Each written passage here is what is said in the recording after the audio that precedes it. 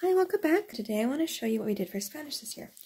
We did the Song School Spanish Level 1. There's 2 levels of Song School, and it goes to a different kind of format. It's not Song School anymore. But they do have a continuation of Spanish in this program. The company is Classical Academic Press, and we've really enjoyed it. So let's talk about all the components. We got the whole shebang. So it comes with the teacher's manual, the student book, the DVD set. This CD came in the back.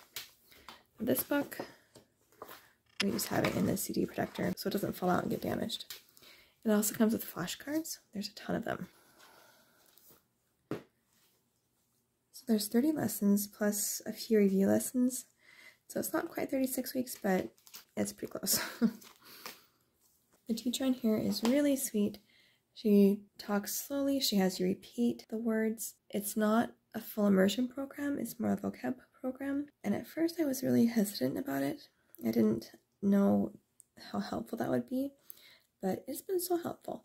We like to watch Salsa Spanish. I'll link it below. It's free on YouTube or PBS, but we were watching it last year, you know, and you'd pick up a couple words here and there, but after doing this program, holy cow, I can understand probably 70 to 80% of what they're saying.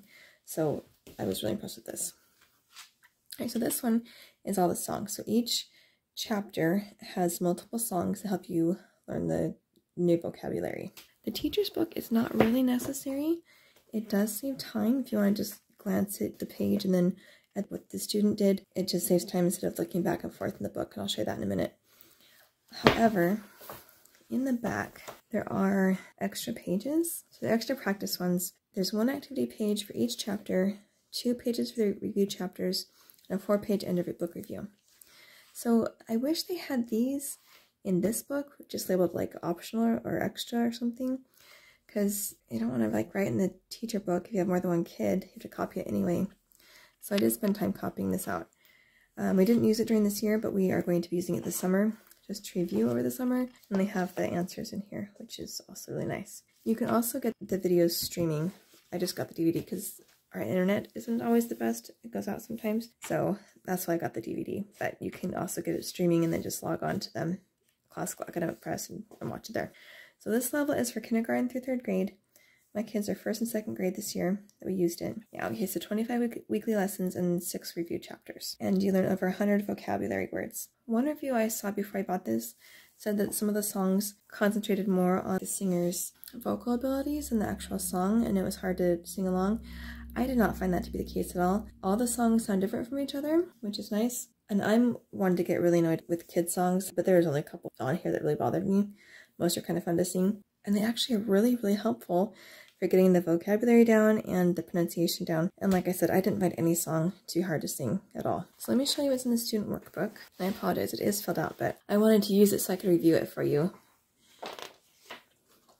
Alright, so here's the table of contents. These are just normal beginning Spanish things. Greeting words, making friends, how are you, family. So you'll probably find the same kind of things in any beginning Spanish program. We also tried Calico Spanish this year through an online program we were doing, but I don't think it was very effective at teaching. This one was a lot more effective, I thought. So you have the CD track information, schedule and pacing. So you're supposed to cover 1 chapter a week. The workbook pages did not take 10 to 15 minutes per day. I would say maybe 5 or 6 minutes a day. Unless you watched the lesson, then it probably would be that amount of time. I guess you have the songs in there too. It's probably about 10 minutes. So, you know, it's good for little kids. And then suggested schedule for teaching Song School Spanish. So what they suggest is a 3-day-a-week schedule. What we usually did is we just, like day 1, we had them watch the video and then do the first page or 2, and the next day do the next page or 2, and then if there's any more pages to do that. There's also activities interspersed through here, and then of course we had them listen to the songs for all the days. And then for the next chapter, I'd have them listen to the songs from the previous week as well as the new songs. You have a pronunciation guide. Alright, so here's how all the chapters are set up. So they have the words to learn. The only thing I wish they had like phonetic pronunciations, because I mean I know they have a pronunciation guide here, but it would have been very helpful to have that here too. Chapter songs.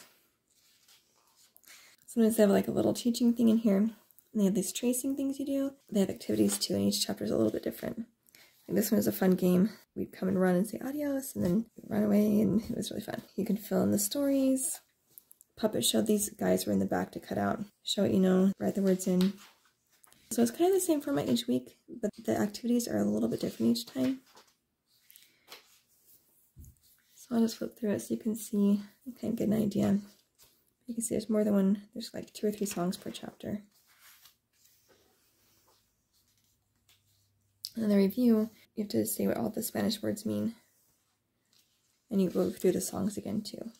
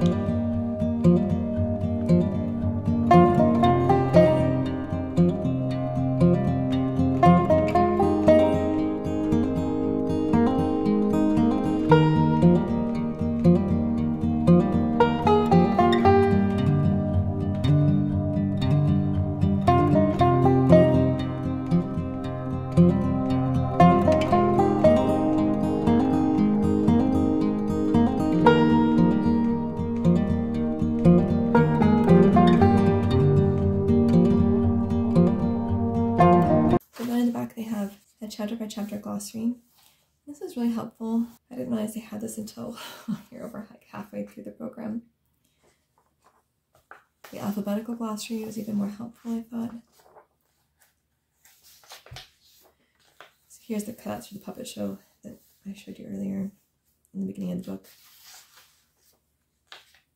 You can see they have different games and things that you do with these. We didn't always do these. So then the next one is going to have 125 vocab words and then 29 new songs instead of 40 songs and 100 vocab words. And again, you can stream it. So I really like this a lot. And it also comes with these cards. You can use them as flashcards or as memory. The nice thing is they're sorted by chapter. So you don't have like a giant, you don't have to use all the cards at once.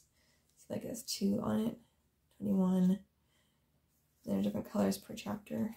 The numbers down here are the chapter numbers. And so it has a little Spanish, I don't know if you can see it. It has a Spanish answer on it too. The kids don't normally notice that. So you can do it by flashcards or you can do it by memory. And so you have ones that have the Spanish word on them and ones that just have the English word. Flip it over, match Spanish to English. We didn't use this as much the second half of the year, but we are going to ramp that up this summer. Let me know in the comments what you love to use for Spanish for your kids. Let's get a good list of resources going. Alright, please like and subscribe, and I'll see you next time.